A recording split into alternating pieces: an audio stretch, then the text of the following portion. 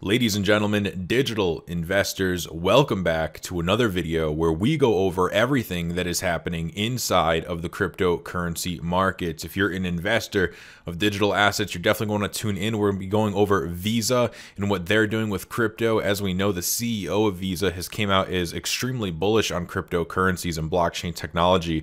And the steps that Visa are taking is now really cementing the attitude of their CEO. We can see that, they weren't just talking the talk, but it looks like Visa is ready to walk the walk. We'll also cover some XRP and Ripple stuff, some Cardano stuff. Also want to show you guys what's trending in terms of what are people searching for inside of the crypto space. So we got some good stuff today and going to try to move through this as quickly as possible. If you guys could do me a favor, if you're a frequent viewer of the show and you'd like to show some support, tap the like button. It helps a ton with the YouTube algorithm to pick this video up and show it to more people. Haven't had a video upload in a few days. I've just been really dialing in my exit strategies, my trading and investing plans, guys. I've kind of taken a couple days back and I just really wanted to assess everything it was that I was doing, making sure that everything was still in line, making sure I was still following the smartest, most logical plans. So I've just been taking a lot of time to work on that. I've been thinking of making a couple of videos, maybe going over a couple of different strategies for exit plans, a couple different strategies like trading strategies, investing strategies, how to get into this market.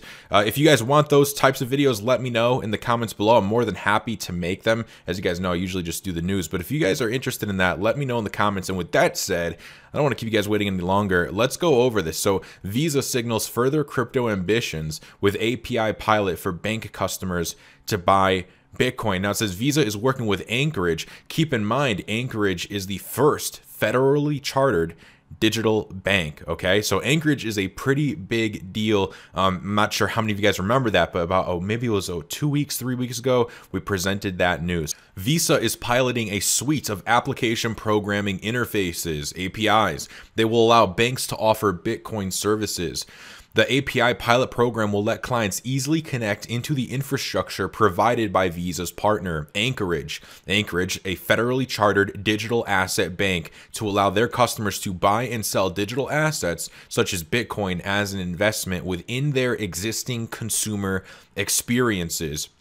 Last week, Visa CEO said that stablecoins could be used for global commerce, adding that to the extent a specific digital currency becomes a recognized means of exchange, there's no reason why we cannot add it to our network. And then they go over the next phase. I thought this was very interesting. So they say this is shifting to the next phase of Visa's strategy, where we're looking at how Visa can also be a bridge between the thousands of financial institutions and help them tap into the growing world of crypto assets and blockchain networks. So we have Visa, the CEO of Visa, openly talking about the growing world of crypto assets and blockchain networks. Okay, I want you guys to keep in mind the growing world, all right, because this isn't going anywhere. Cryptocurrencies are only going to become more widely accepted. So they go on to say, we're excited to see what early tests and consumer engagement look like for things like dollar cost averaging to buy Bitcoin, or for things like earning Bitcoin back as rewards. I'm going to be extremely curious to see what comes back as well. If they actually release some reports on this for what their customer engagement is like, I personally think that they are going to have very great success offering Bitcoin rewards instead of cash back rewards. I think as Bitcoin grows, as it becomes more accepted, as it becomes trendy, right? As Bitcoin becomes the cool thing, which is what I think we are definitely seeing as we have celebrities and people with large followings, people that, for the most part, the masses, for whatever reasons or another, they look up to these people and they are talking about Bitcoin, right? I really feel as though Bitcoin is becoming the cool thing. It's going from this, oh, it's used for illegal transactions. Oh, it's for nerds. It's for losers. It's for, it's illegal, to I really do think it's going to start becoming trendy, where if you don't own some Bitcoin, people are going to look at you weird, right? I feel like we're entering that stage where it's going to start shifting. We're getting a lot of mainstream attention now. And this is just so crazy, because basically what this is it's going to allow anybody, I mean, if you're a client of Visa, right, you're going to be able to buy cryptocurrencies, right? It says it will let their clients easily connect into the infrastructure provided by Anchorage to allow their customers to buy and sell digital assets such as Bitcoin as an investment. Okay, this is huge. Cryptocurrencies are not going anywhere. Blockchain technology is not going anywhere. If it was, we wouldn't see Visa, which is a Goliath, come into the space like this, right? Again, just like the Visa CEO said, I am really excited to see the reports on how their customers engage with this, because I think, again, as it becomes more popular, especially as price increase will make it more popular. It will get more eyeballs on it. People love big prices. It gets them excited. I think you will definitely see a customer engagement with this.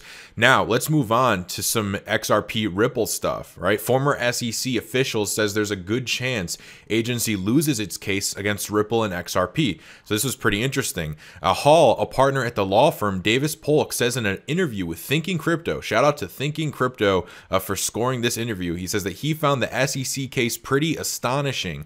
He says the judge just might say, if XRP was a problem, you've known about XRP since 2012. Why now? What is going on here? So he's saying that's what the judge could possibly say, right? Why did you wait all of these years before coming after Ripple if they did something wrong so long ago? He says, so I think we start out with the XRP case with a factual posture that may not be the best for the SEC. Okay, so possibly SEC coming up to bat, and they don't have all the cards in their favor. He says, so I think there's a good chance, I can't give you a percentage, but I think there is a good chance that the SEC loses this one.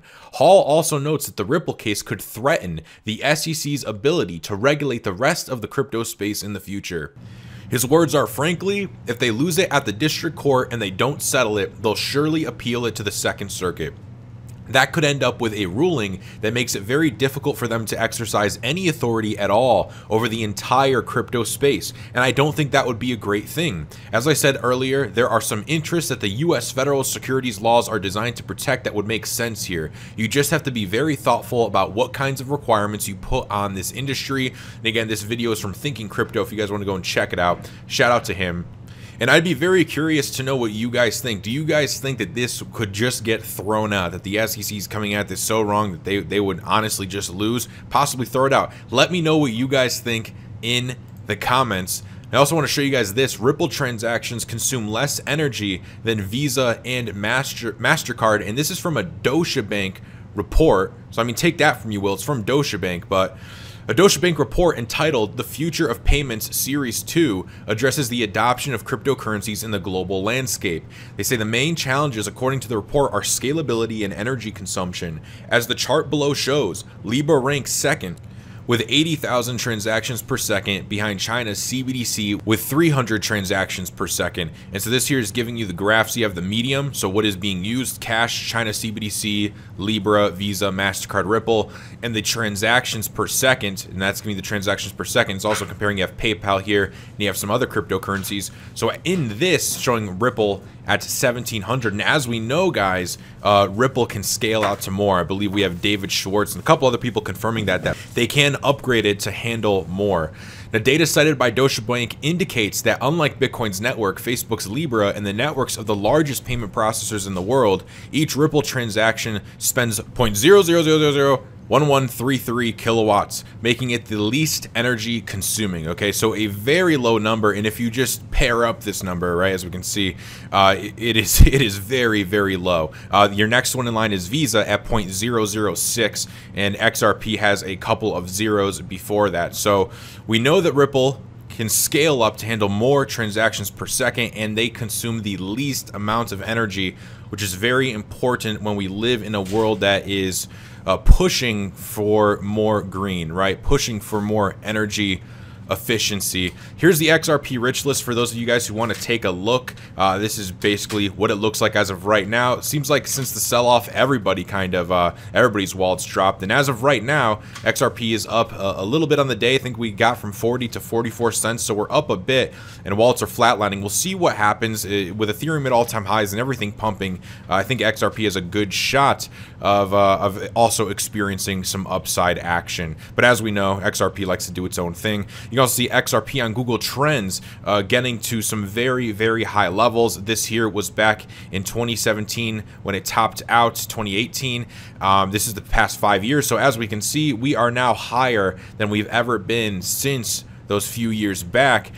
And now we also have this. Federal Reserve says nature of money and payments changing in increasingly digital environment. All right, we know the Federal Reserve has been onto blockchain for a while, and their moves are also cementing that in. The Fed says that it is looking for a manager for its Digital Innovations Policy Program at its RBOPS division. The successful candidate will oversee aspects of the program that concentrate on issues regarding the future of payments.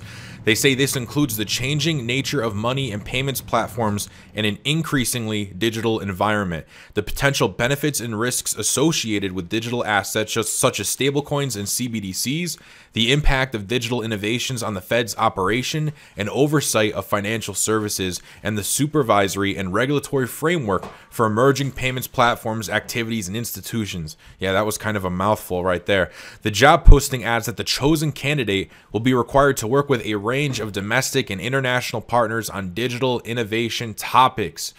Okay, guys, so we're seeing the VISA stuff, right? The VISA, obviously, they see that cryptocurrencies and blockchain technology is going to grow, and the Fed is also in agreement with that. We know we are moving into we basically already are a digital world. We're just cementing that in at this point. And we also know we're looking to go green, and Ripple's XRP is the greenest digital currency out there. Things are definitely looking very good, not only for the cryptocurrency space, but also XRP, especially if we can get this lawsuit settled quick or thrown out. That would be amazing. Let's look at some more Google Trends. So now we have buy crypto.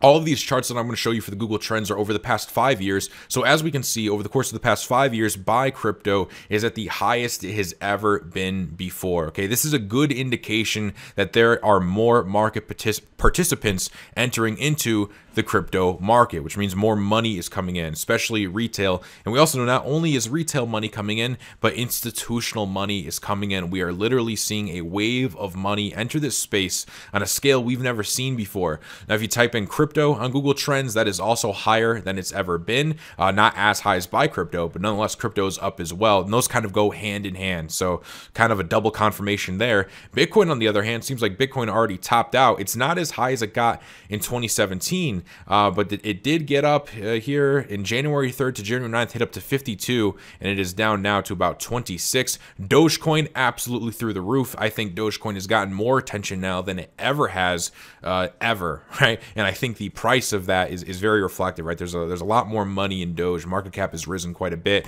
Also, if we go off the topic of cryptocurrencies here just for a second, I hope I don't lose you guys, but I like to look at this stuff up, and when I was playing around with this, I saw silver up higher over the past 5 years. So we could see maybe go all the way back to 2004.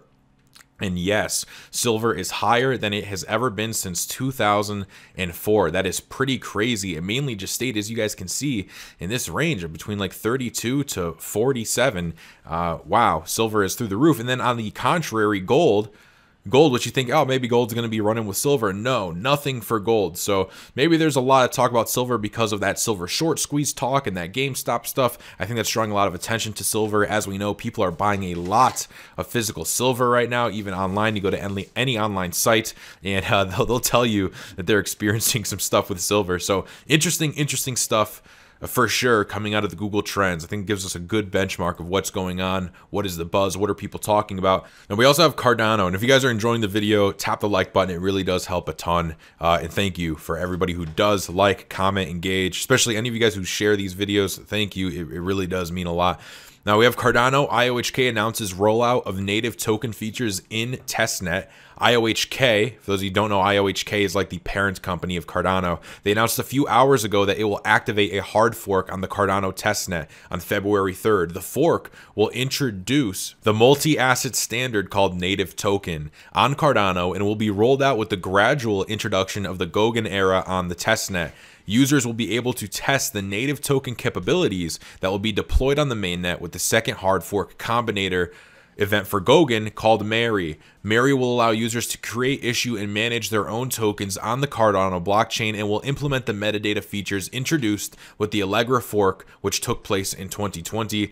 This is confirmed off a tweet from @InputOutputHK, the Twitter for Input Output, or IOHK. They say we'll hard fork the Cardano testnet and apply the Gogan native token upgrade, aka Mary, transforming it into a multi-asset network. Next comes mainnet, targeted for the end of February onward.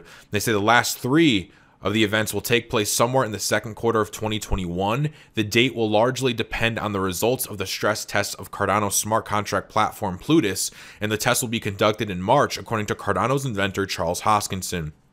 So we have a lot coming up for Cardano. Actually, I think this article goes on a little bit more. We get a chart from a trader. So we have a lot going on for Cardano news-wise, right? There's going to be a lot of opportunity, I think, especially as the crypto market increasingly gets more volatile.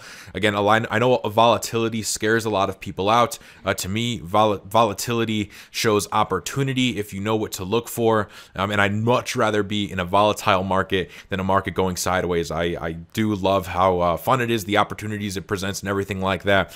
So with that said, so with all the news coming up, with how volatile the price is, it looks like Cardano's ADA could be set for another rip. And so here's this quick little analysis to say Cardano is acting very strong here as the momentum is kicking in. Beautiful support and resistance flip at 950 sat level with continuation towards the next region, which would be 1,325 to 1,400 sats. Not expecting that to break from here, but we'll see. Good bullish moves. Yeah, let me know what you guys think below. Are you bullish on Cardano? Are you longing your longs? Or are you waiting to buy on a pullback of sorts? Or do you have no exposure to Cardano at all? Maybe you don't like the project. Let us know in the comments below. And as you guys may have heard, the Mayweather-Logan Paul fight, ahead of that, Logan Paul creates Ethereum NFTs. Logan Paul will sell his own NFT-based artwork in addition to a Pokemon card booster collection.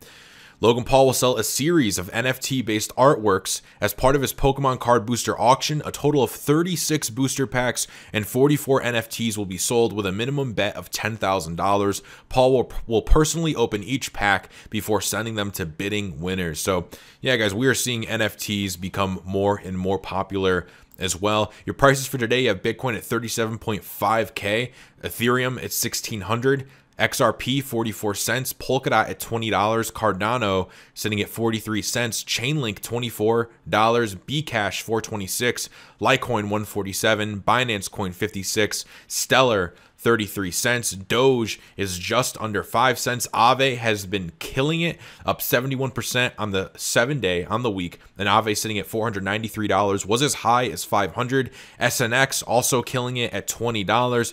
These DeFi tokens are really taking off, guys. And we have some coins that still haven't popped. Tezos has been at these low prices for a while. And, you know, I think these coins that you see that have been at low prices for a while, like Tezos, as the bull market continues, you'll see more and more of these coins that are kind of boring, not really doing nothing. They will get their turn and they will pop off. Again, obviously, that's assuming nothing goes wrong, right? Assuming the company doesn't go bankrupt or there's no crazy bad news announcement. But if you're talking about coins that have, you know, a use case, some utility, they have a good market, they have a good team, these coins, the flow of money in crypto is going to flow into these different crypto coins. So if you see something popping off, it's already up, you know, 1,000, 2,000%.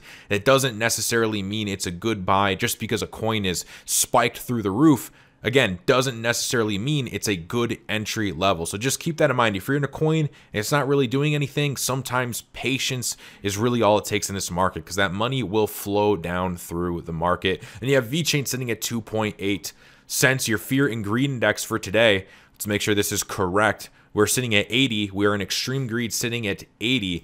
And with that said, guys, that is the video for today. If you enjoyed it, and I hope you did, make sure you tap the like. It helps a ton with the YouTube algorithm. We also have hit 17,000 subscribers. That is amazing, guys.